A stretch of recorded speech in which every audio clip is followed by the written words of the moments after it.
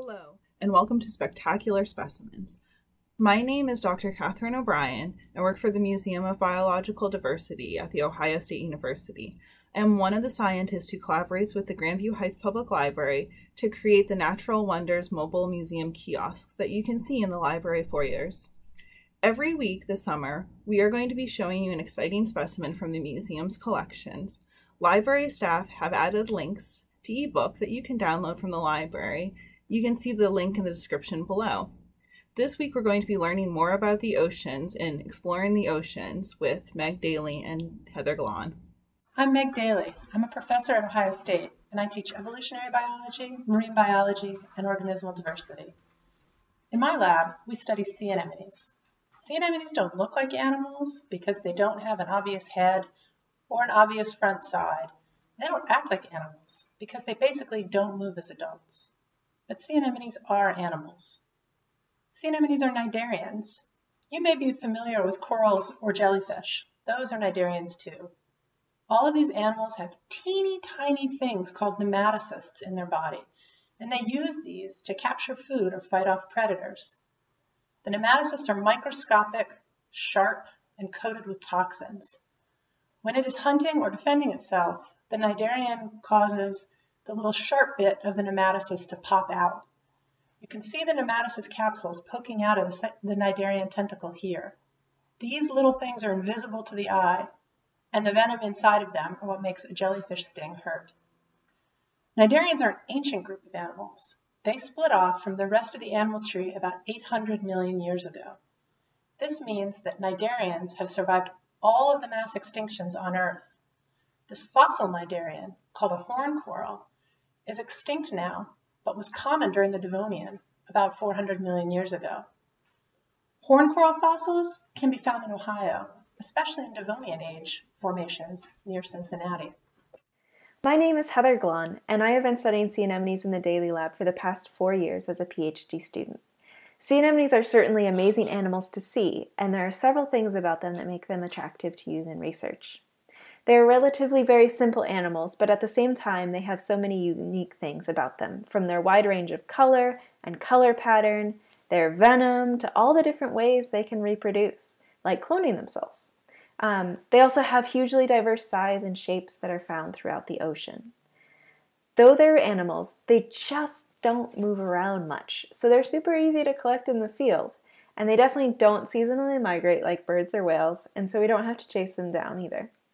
We also get to travel to a lot of really cool places since they live literally anywhere in the ocean, from the polar regions to tropical areas and even brackish bodies of water along the coast.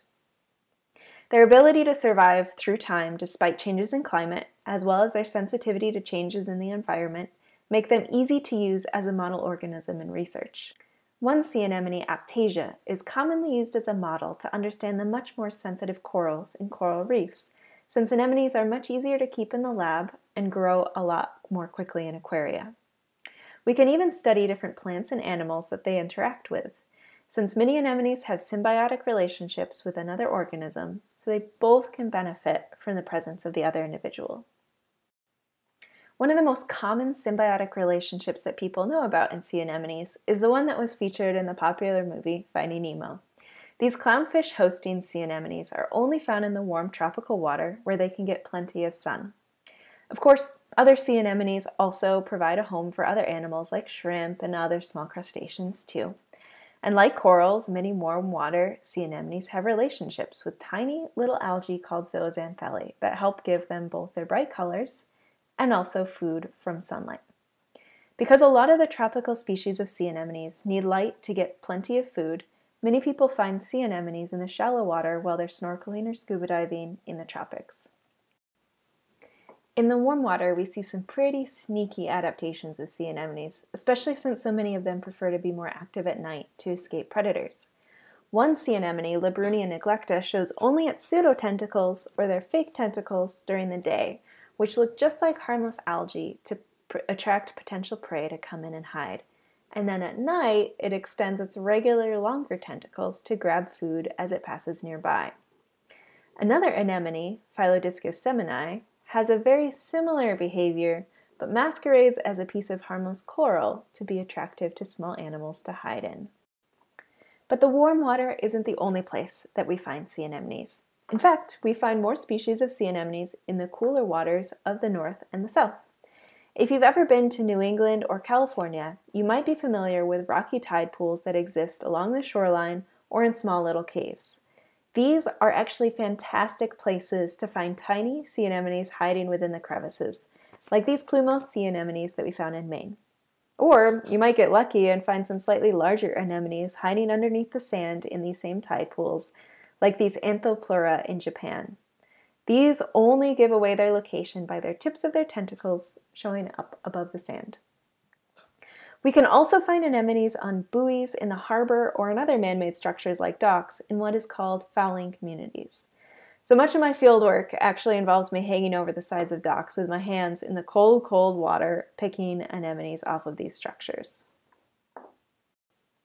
But we can find even more sea anemones a bit deeper when we go scuba diving. My work has taken me up to the Arctic, up in Svalbard, where I dove in fairly shallow water to find a beautiful burrowing sea anemone, Halcampa arctica, that lives in sand and looked like a field of small flowers on the bottom. Meg and I have also gone to Ireland, which is usually known for the rolling green hills and sheep, but it actually has an amazing diversity of sea anemones to find while scuba diving. These anemones looked exactly like fried eggs underwater, but they're actually a color variation of the white-striped anemone. Then, there were plenty of these snake-locks anemones that moved gracefully with the current. I've mostly focused on sea anemones in the northern hemisphere, but the southern hemisphere also has a lot of sea anemones, which we are also researching. However, we still don't have a good understanding of what species live in the cold waters there. In the Falkland Islands, for example, there is an array of colorful sea anemones like this bright orange Stomphia coccinea, or this large Actinostola. That one, though, packs a punch with its venom if you touch it with bare hands. Some of them look more like flowers with short tentacles and have wavy edges like this Antholoba achates. The earliest studies of sea anemones were from shallow nearshore habitats, but those aren't the only places anemones live. In fact, as we've studied sea anemones, we've learned that they live every place, or every place salty and wet. Collections from the Marianas Trench, which is in the Pacific Ocean near Guam, and contains the deepest part of the ocean, include several different kinds of anemones. Sea anemones are among the only species recorded from the North Pole, and at the South Pole, sea anemones are everywhere, including places where we didn't think any animals lived, like burrowed inside the ice that overlays the Ross Sea. Most of the ocean is a habitat we call the abyssal plain. The abyssal plain is flat, like our Great Plains, with muddy sand. There's no grass or trees. In fact, it is completely dark at the bottom of the ocean and is probably the least densely inhabited place on Earth. It's easy to forget this because when we see images of the deep sea, the photos are taken with the lights on and many animals swarm to the light. But this habitat is totally dark and cold, and the only source of food is what we call marine snow, the tiny soft remains of the organisms living in the miles of water overhead. Anemones are among the few kinds of animals that thrive in this place. Because they don't move much, they don't need much food or energy. Many anemones in the deep sea have especially large food gathering surfaces to maximize the amount of food they capture at any one time. These are called flytrap anemones because their wide oral discs passively capture snow or can snap close on larger prey when that's available.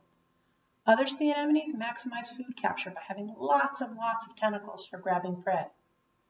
This is Relicanthus, one of the largest sea anemones. The span of its tentacles can be greater than 6 feet. I first saw this animal when I went on a research trip to the East Pacific Ocean 15 years ago. We collected it during a dive with the manned submersible Alvin. If the abyssal plain is like a desert with extreme conditions and a low density of organisms, then whale falls are an oasis. Whale falls are exactly what they sound like, a whale that has died and fallen to the bottom of the ocean. As soon as this happens, fish, octopus, sea cucumbers, and crabs swarm the skeleton. These animals are all messy eaters, and their mess creates feeding opportunities for sea anemones called Liponema, also known as the pom-pom anemone, which literally roll up to a whale fall to scavenge food shredded by the carnivores. In addition to providing lots and lots of food for deep-sea animals, a whale fall provides a place for larvae to settle. Sea anemones that need to live attached to hard surfaces float in the current as larvae and sense the presence of substrate. They'll stick onto the bones and start to develop into adult sea anemones. At least some species of sea anemone found on whale skeletons, like these Osteactus, are known only from this unusual habitat. It may be that these animals live in other places, and we haven't looked hard enough to find them elsewhere. Less than 10% of the ocean floor has been studied. The opportunity for habitat provided by whale falls is also provided by something more familiar, shipwrecks. Sunken ships are important for sea anemones as habitat, especially in offshore areas where rocks are scarce. Many different species may happen upon the same shipwreck as larvae and turn it into a virtual sea anemone nursery. Shipwrecks may act as key habitat bridges for species, provide offshore refuges for species when climate or habitat changes closer to land. From the perspective of my research, I am particularly interested in looking at a very common sea anemone in the cold water of the northern hemisphere, the plumose sea anemone, to see how past geological and environmental events have allowed this anemone to move into the Atlantic from the Pacific a long time ago and what happened once it was isolated there. This sea anemone is one of the species that really likes living on the sunken shipwrecks that Meg was talking about, which influences connectivity between its populations. The neat thing about this anemone as well is that it can be moved by ships and fishing gear, so it has showed up in some strange spots in the southern hemisphere as well, places like Chile, the Falkland Islands, and South Africa. Using their DNA, we can find out how they moved around, whether by humans or naturally by matching it up with geological events. Since sea anemones are found nearly everywhere in the ocean and have fascinating relationships with different species as well as objects, we have a multitude of questions that we can ask about where they live, move, and evolve for our research. We haven't even discovered all the species yet. There's so much more that we are still finding out about these fascinating creatures. Thank you for watching Exploring the Oceans. I hope you learned something new about one of Earth's oldest animals, the sea anemone. Don't forget to check out the ebooks from the Grandview Heights Public Library. You can find the links in the video description. If you liked this video, please like it and share. You can also subscribe and get notifications every time a new spectacular specimen video is posted.